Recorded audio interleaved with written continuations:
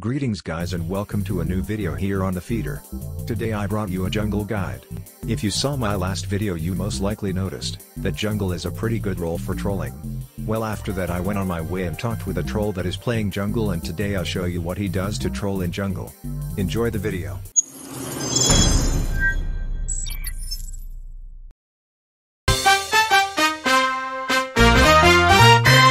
There are no specific champions you can use as a troll, however I would like to play Trundle of course.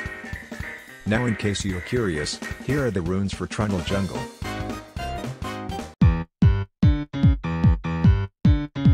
Now you want to start normally and you want to receive a leash. After you received your leash, you want to farm. And this is everything you do. I wish you a very pleasant day. Okay, joke aside. By the way, if your botland leash is like that, you want to do this. Every now and then you can gank. But keep in mind that you only want to gank people with full life. Well, if not, then you give your laner a kill. You don't want to do that. Even if you don't die, don't forget to charge taxes. I like money. In the late game you want to stick to farming. If enemies are entering your jungle you can most of the time kill them easily. Important. Don't ever do Dragon or Rift Herald.